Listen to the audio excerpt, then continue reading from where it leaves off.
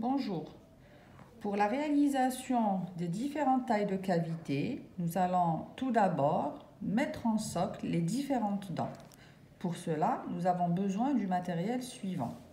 Donc, chacun doit avoir une bouche de dents complète, de préférence d'une taille importante pour pouvoir visualiser tous les détails anatomiques et de couleur légèrement foncée permettant de voir tous les sillons et toutes les anfractuosités. Nous avons besoin d'un contre-angle, contre-angle, parce que nous avons deux angles opposés entre la partie fixe qui va s'insérer au niveau du micromoteur et la tête du contre-angle. Donc, contre-angle, deux angles différents. Nous avons besoin d'un micromoteur.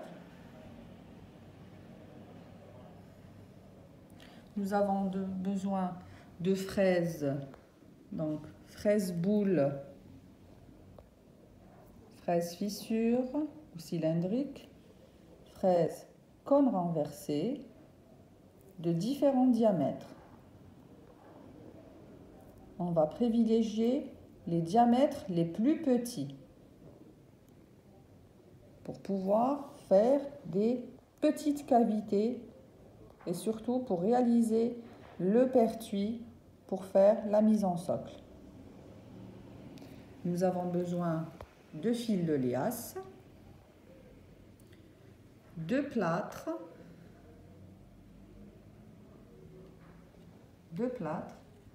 d'eau et d'un petit récipient contenant. Ça peut être un petit gobelet où vous pouvez confectionner de petits cylindres en carton qui serviront pour retenir le plâtre quand on va faire la coulée pour la mise en socle. Un bol et une spatule à plâtre. Nous allons à présent commencer. Donc, première chose, on va introduire le contre-angle dans le micromoteur. Il suffit d'insérer le contre-angle pour l'introduire. Sur le micromoteur, nous avons un bouton pour l'allumage. Donc, le voyant vert est allumé, c'est-à-dire que notre micromoteur est alimenté en électricité. On peut utiliser le micromoteur soit manuellement en essayant de régler la vitesse de rotation avec le bouton, donc d'une faible vitesse à de grandes vitesses, juste en manipulant le bouton de contrôle de la vitesse jusqu'à l'arrêt total, ou bien à l'aide d'une pédale en mode pédale, c'est-à-dire qu'il faut inverser. Pour l'instant, nous allons l'utiliser en mode manuel. Donc, pour actionner la fraise, je devrais augmenter et tourner le bouton pour augmenter la vitesse de rotation.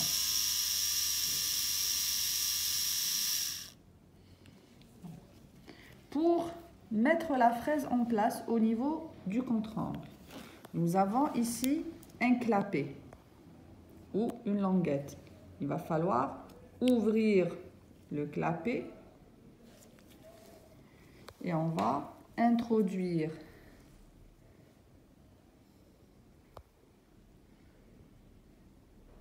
la partie inférieure de la fraise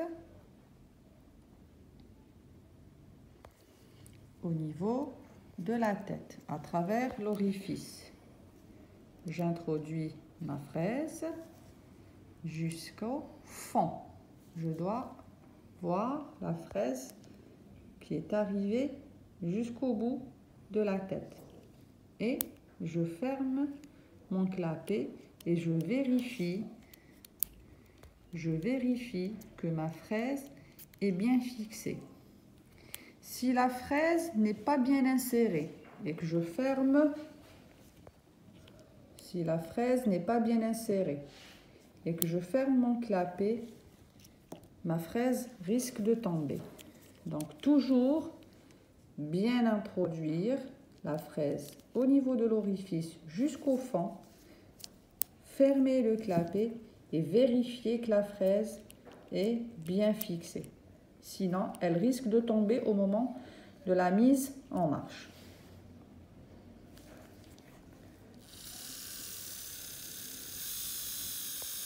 Voici donc la fraise en mouvement de rotation.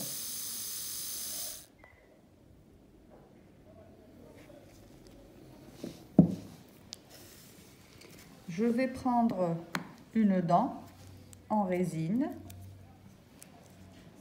et donc je vais choisir un point du côté vestibulaire où je vais faire ma perforation ou mon pertuis. Ça sera au niveau du talon, c'est-à-dire la partie qui est située en dessus du collet. Ça, c'est le talon de la dent. Ici, c'est le collet. Donc, cette partie-là, je vais pouvoir faire mon pertuis de manière à ce qu'il soit centré au niveau du talon. Je vais orienter ma fraise toujours vers le haut, c'est-à-dire que je vais avoir un angle à peu près de 45 degrés pour pouvoir faire mon pertuis au niveau du talon afin d'éviter toute la masse de la résine. Sinon, ma fraise va coincer. Donc, je ne perfore que la partie du talon. Et donc, je vais utiliser une fraise boule montée sur contre-angle avec une orientation à peu près de 45 degrés par rapport à la face vestibulaire au niveau du talon et au milieu du diamètre mésio-distal. Donc, je tiens bien la dent entre mes doigts. Je mets en action mon contre-angle et je vais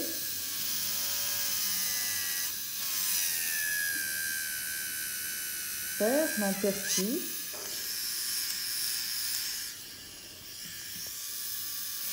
au niveau du talon, du côté vestibulaire, avec une angulation de 45 degrés. Donc ici, j'ai mon pertuis. Regardez bien. Je ne vais pas tout droit, sinon j'aurai à traverser toute cette masse de résine et là, je risque de casser ma fraise.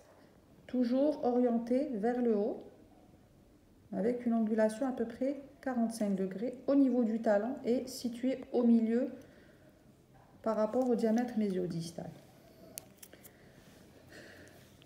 Je vais utiliser le fil de liasse. C'est un fil métallique très fin que je vais introduire au niveau du pertuis que j'ai réalisé et que je vais plier en deux.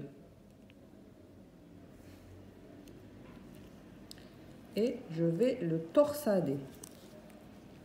Donc, je vais torsader mon fil de liasse. Celui-ci va me servir de tuteur pour fixer la dent dans le plâtre lors de ma mise en socle. Donc, voici la dent avec le fil de liasse.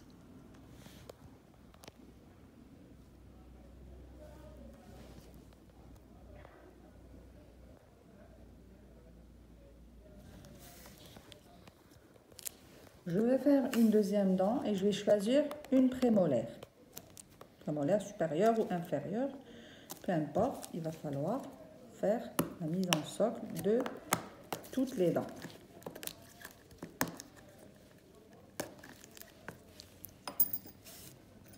Le principe étant le même, toujours réaliser le pertuis du côté vestibulaire au niveau du talon, c'est-à-dire la partie supérieure en dessus du collet et de manière à ce qu'elle soit centrée par rapport au diamètre mésiodistal. Donc, je vais mettre en action mon contre-angle. Je prends bien la dent entre les doigts et je vais faire un pertuis, toujours avec une angulation de 45 degrés, en prenant appui sur ma main pour ne pas déraper. Voici donc mon pertuis au niveau du talon de la prémolaire supérieure, de la même manière que je l'ai faite sur la centrale. Et je vais utiliser le fil de liasse que je vais introduire, que je vais plier en deux et je vais le torsader pour me servir de tuteur.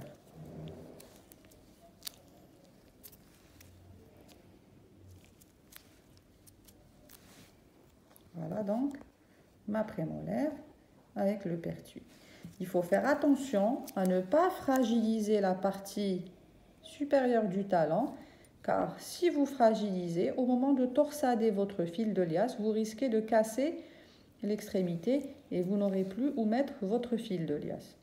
Donc toujours essayez de bien centrer votre pertuis au niveau de la région du talon. Donc on va passer maintenant à la préparation du plâtre pour la mise en socle et la coulée.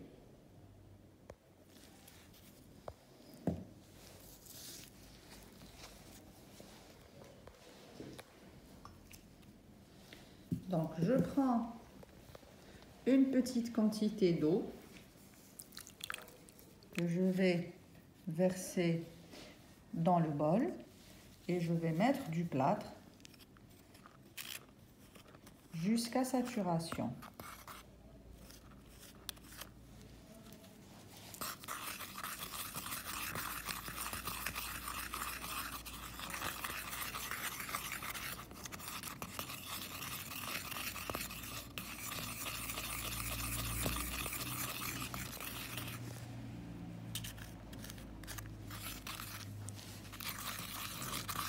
Il faut bien malaxer pour qu'il n'y ait pas de grumeaux.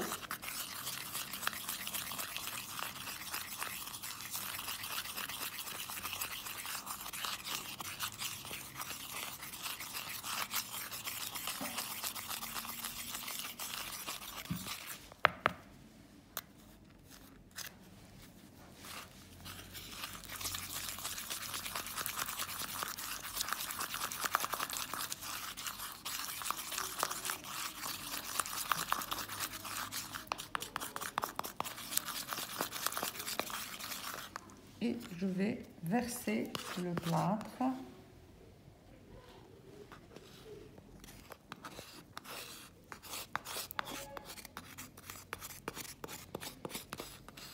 à l'intérieur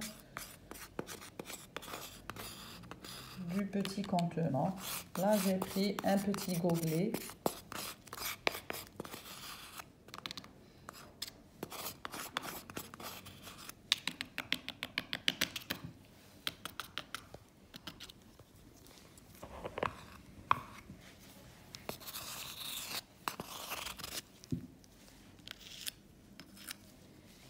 Et je vais tapoter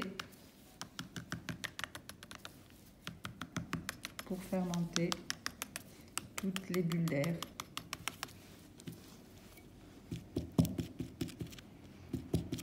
Voilà.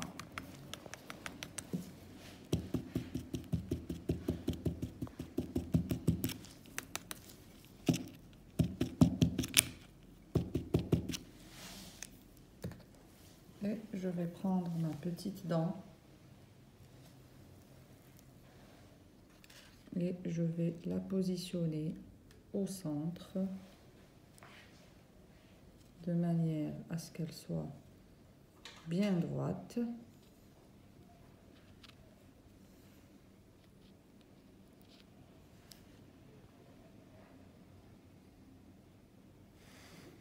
et je ne touche plus. J'attends que mon plâtre sèche. Donc, droite dans l'axe, de manière à ce que la face occlusale, là j'ai mis ma prémolaire, soit parallèle au plan du socle. Et on ne touche plus. Pour les incisives, c'est la même chose. Il faut la mettre dans l'axe, bien droite, et dégager toutes les faces parce que les différents types de préparations vont concerner différentes faces des dents.